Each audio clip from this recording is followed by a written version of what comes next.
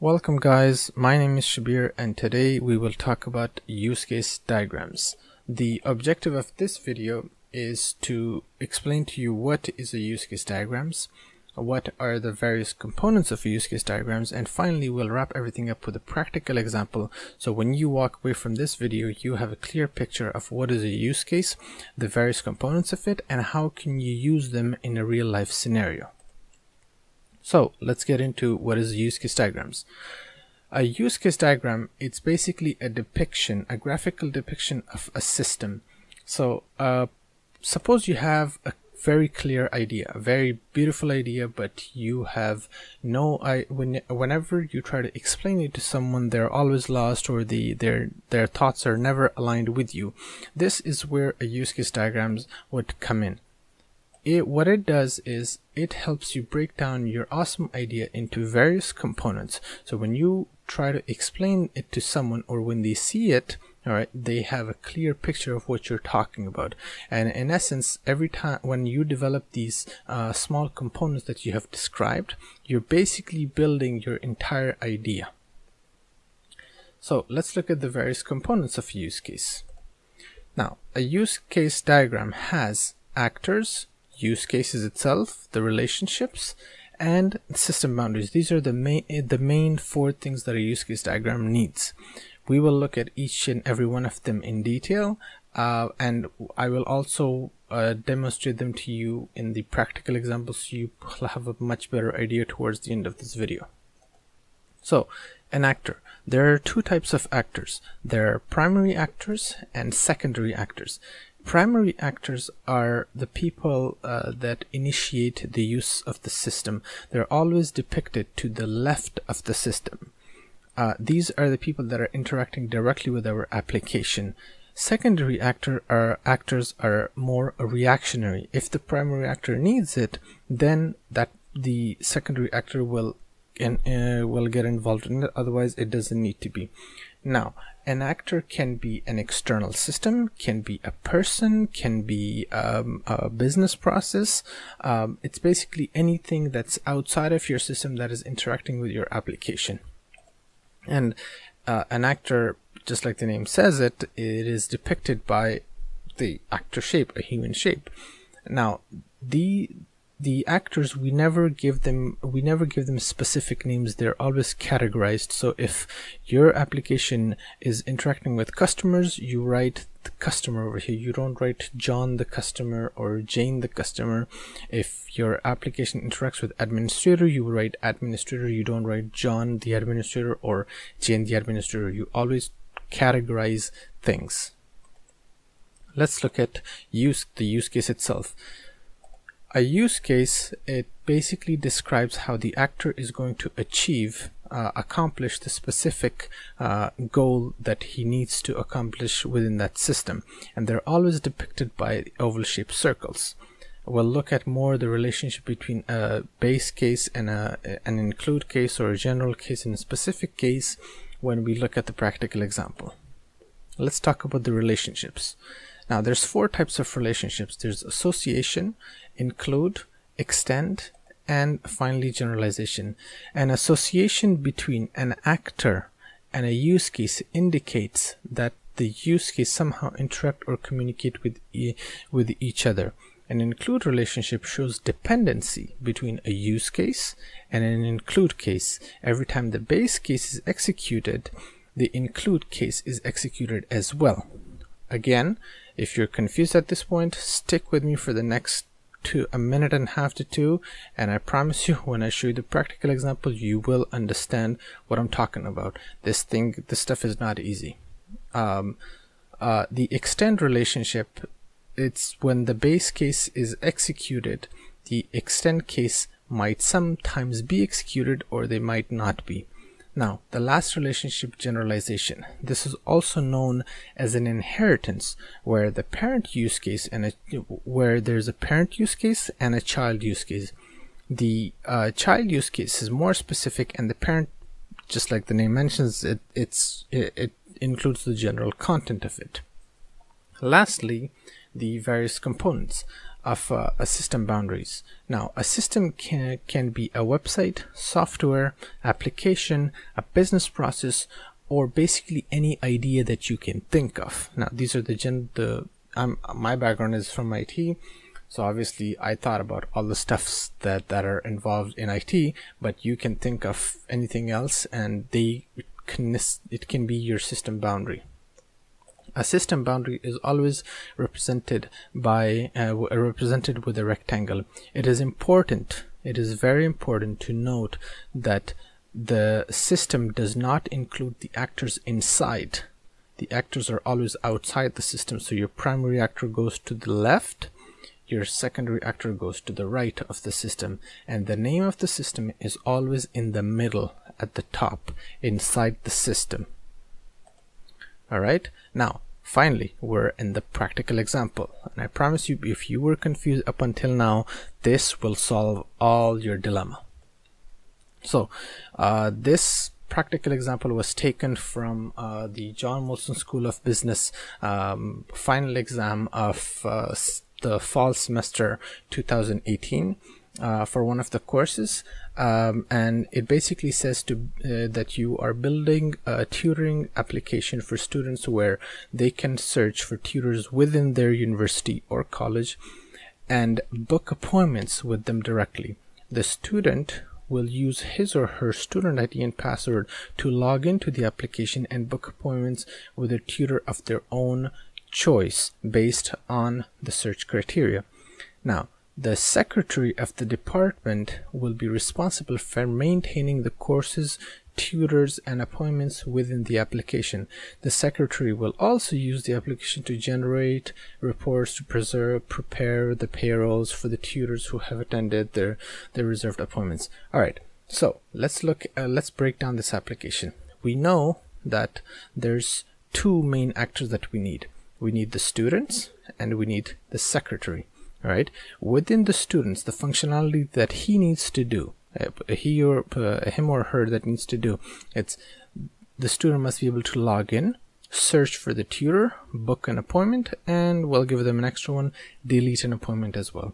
The secretary, she is basically acting as the administrator over here, so she can add, update, remove course, add, update, delete tutor, add, update, or delete appointments, and finally he or she is able to generate the reports.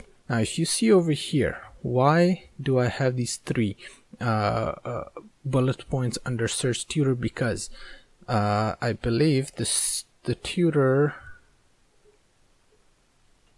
Okay, so here the tutor is the student is able to search based on three criteria. They may search by program, they may search by the course number, or they may search by the section. Okay, so without any further ado, let's get into the practical. All right, so here we have it. We are going to start building our practical example. In our example, we had two actors, a student and secretary. The rectangle shape over here represents our system. The actors are outside of the system. So let's begin by building the main functionality. Now, if you remember correctly, our main use cases were these guys over here. The student should be able to log in. The student should be able to log in, should also be able to search for tutor, should also be able to book appointments, and finally delete any appointments. Now, every time the student tries to log in, all right, they need to make sure that their credentials are being verified. So how do we do that? Every time they log in, we have to verify their credentials. So this right here is an include relationship where the base use case runs, which is our login, and every time the base use case runs, the include use case will always run. And we depict this by an arrow, a dotted arrow going from the base use case to the include use case, and we put include in the middle using double chevrons. So let's do this like that. Now, every time, whenever the student tries to log in, they may sometime enter the wrong password and will be redirected to an error page, or asking them to put back their credentials, the right ones. So here we depict this by an extend use case. So our base use case, our extend use case, and the arrow now is going from our extend use case to our base use case. Same thing as here, but the other way around. And there you go. That's how we do it. Now, this is the same idea for tutors.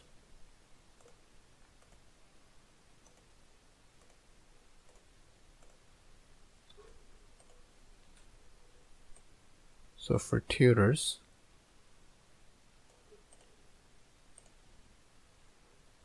so the student can search the tutor by three means: by program, course, and section.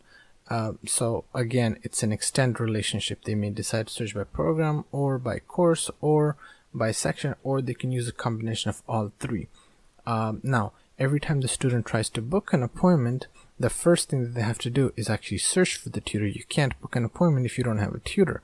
So again, there is an extend relationship between these two. And finally, for the student, whenever he or she tries to delete the appointment must exist beforehand for the student to be able to delete the appointment. So again, this is the extend use case, and this is the base use case in this case.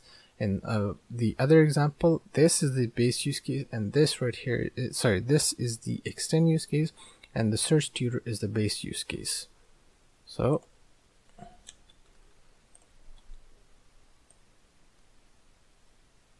there you go. That's how you would do it. So we're done with the student for now.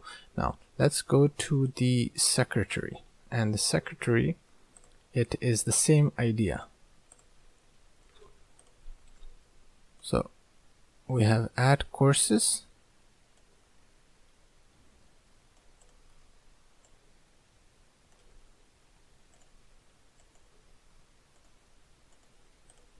and then we have update or delete courses, and they're depicted like this. Now I have gone ahead and built up the whole use case, so I won't do that, but I'm gonna walk you through and show it to you to see what I did. You can have a better picture. So here it is. This is my final use case. So we have the students on this end, the student that is interacting with the application, the secretary on this end, and the secretary, as you can see, he or she is able to add the course, update the course, delete the course. Okay, the update cannot happen if the add hasn't happened. The delete cannot happen if the add hasn't happened. If the add happens, then he or she might decide to update or delete the course. That's why the relationship over here is an extend. Same thing when he or she tries to add the tutor. The secretary might decide to update the tutor or delete the tutor, but the add has to happen before the update or the delete happens. Again, for the appointments, if he or she is trying to add the appointment for someone, then that's fine, but he or she can only update or delete the appointment if the add has happened. If the add hasn't happened, then you cannot update or delete an appointment. And finally, gen report does not depend on anything else. Okay, it is a simple functionality on its own, so that's why we have left it there on its own.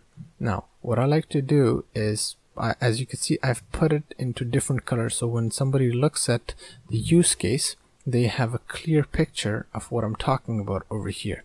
Now this is a more specific use case.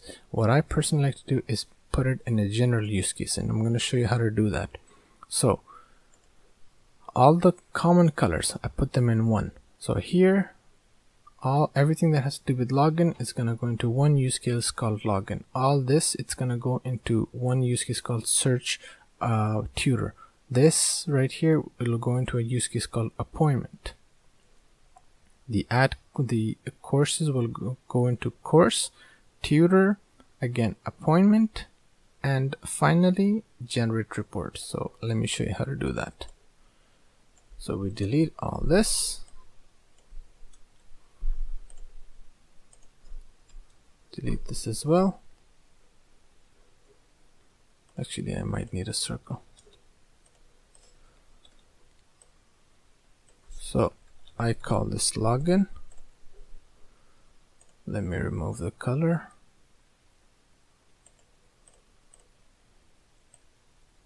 So login, then search tutor,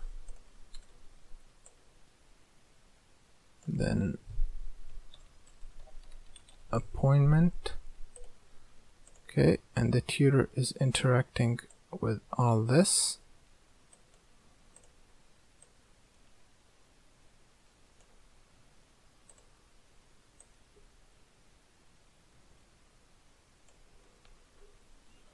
What is happening here?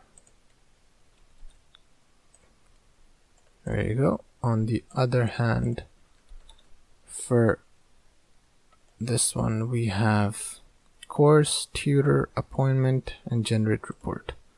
So here we have course, tutor, appointment. We don't need to add appointment because the appointment use case is already here, so these two are going to be sharing this. And then this one will call it generate report.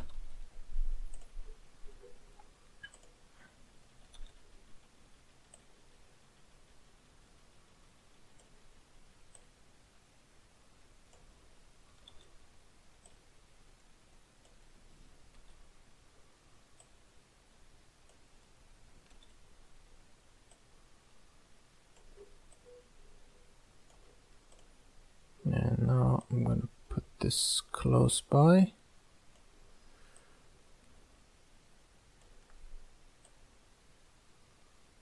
No. Be nice. Come on. Come on, computer. Be nice.